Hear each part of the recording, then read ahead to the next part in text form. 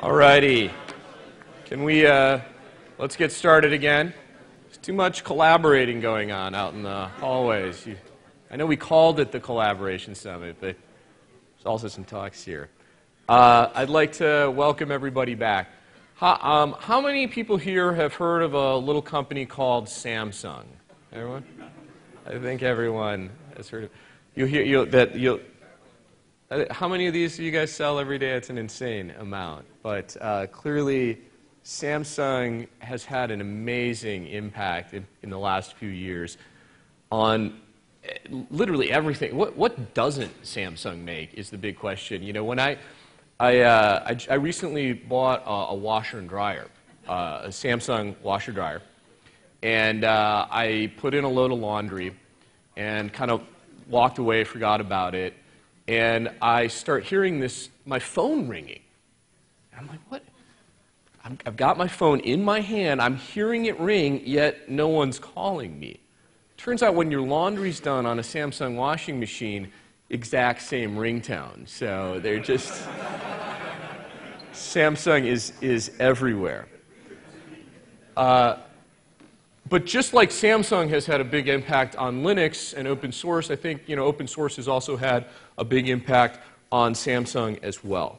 And we're really lucky to have a great speaker here this morning who is the VP of Samsung's software platform team at their R&D center.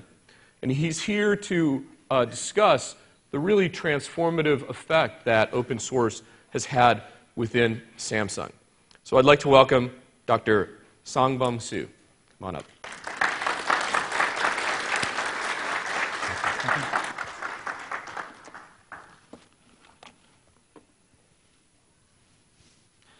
Good morning, everyone.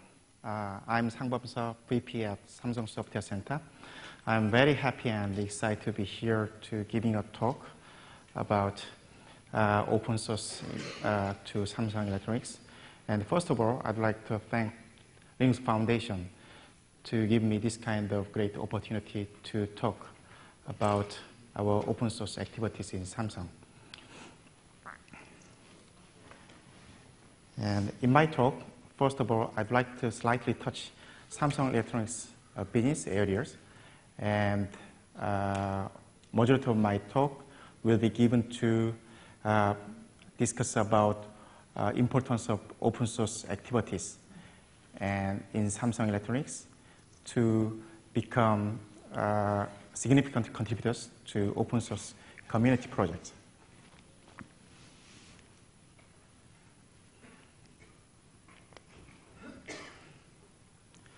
Samsung Electronics was established in 1969, and we have got many different products. We have 9 different divisions to produce and design from smartphone, DTV, and semiconductor solid-state devices. When it comes to open source software activities in Samsung Electronics, in 10 years, I remember that it started in Software Center at the time. We just only touches embedded Linux systems to just taste what is open source software for CE products. At the time, we just utilizing embedded Linux from a venture company, Monta Vista, and then we apply some open source projects and components, a couple of set devices prototypes, for example, PDA or any home appliances. And then in 2005, Linux kernel was applied to mass production of flat panel TV. It was a great opportunity for Samsung to jump to #1 company in TV industry, I think. We changed real-time operating system development environment to general-purpose Linux-based development environment. And we increased our productivity a lot. However, we faced a couple of challenges. One is that relatively long booting time compared with that of real-time operating environment. So we had got to reduce Linux kernel booting time up to 6 seconds, I remember that. And now, last month, we released in the market Linux kernel-based NX300 digital camera. It is kind of DSLR grade digital camera. However, we reduced further. Now the cold booting time less than 3 seconds with the help of some snapshot booting technology. And another one is that we have got many different DTV lineups and models. When it combines with, for example, different I/O devices, we have got to manage a lot of I/O device drivers as well. So we have to decide, manage main line of Linux kernel for our product to reduce managing cost. On top of this kind of successful deployment based upon open source Linux kernel to DTV industry, we started application of open source component to more products, such as smartphone and camcorder and camera. And you may see that our last year's number of sales units sold in the market for our Galaxy Android smartphone, more than 200 million units last year, and 57 million units of DTV. So all of the products based upon Linux. And a lot of software components, majority of them are comprised of open source components.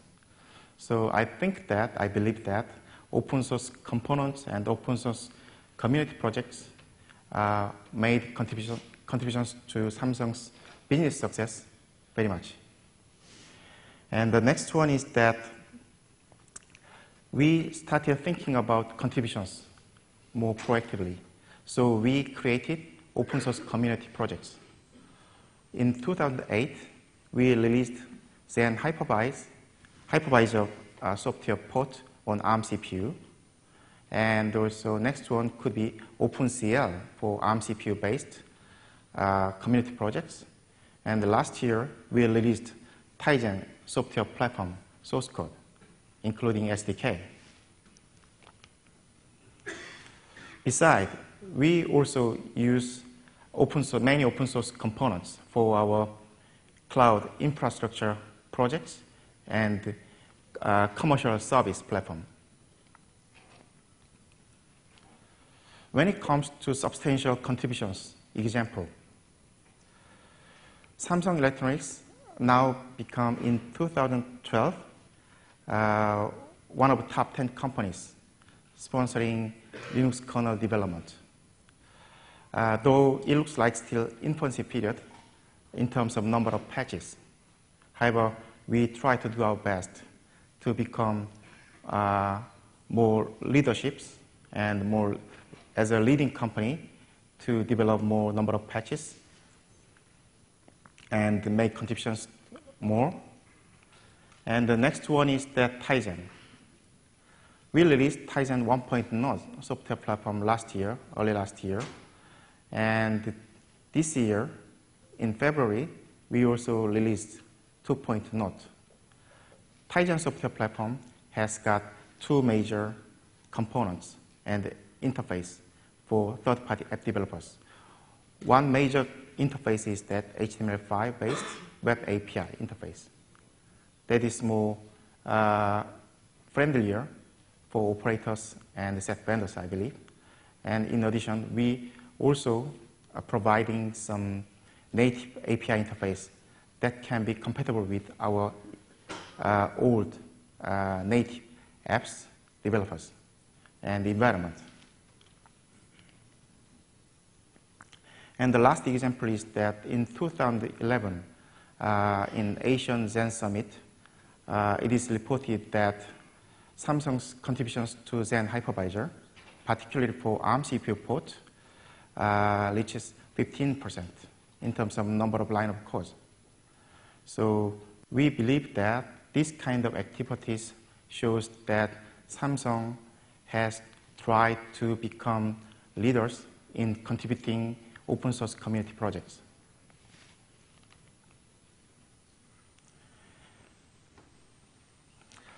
And we have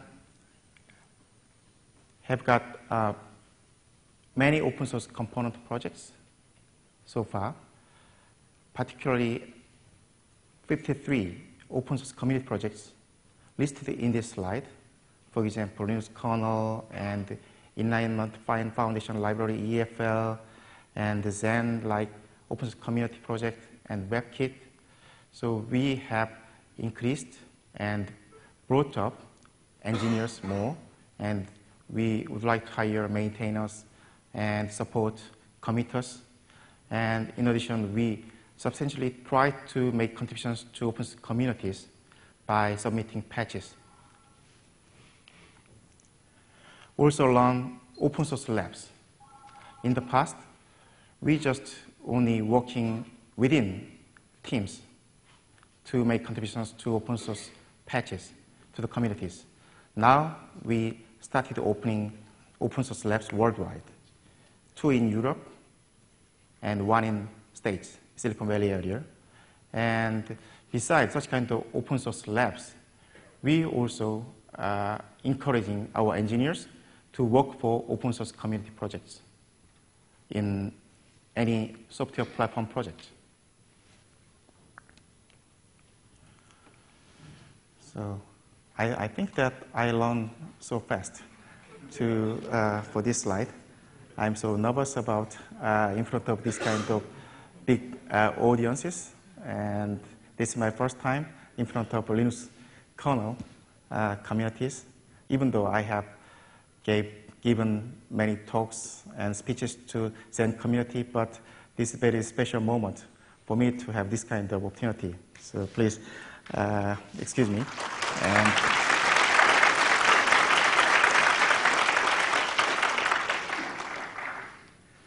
And we are committed. We are committed to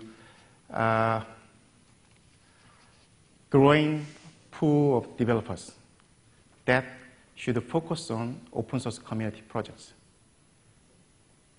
across that will be used for our product. So if you are very much interested in our activities, and if you want to create our future based upon open source projects, then please visit our booth outside of this room after this talk. So that is my speech.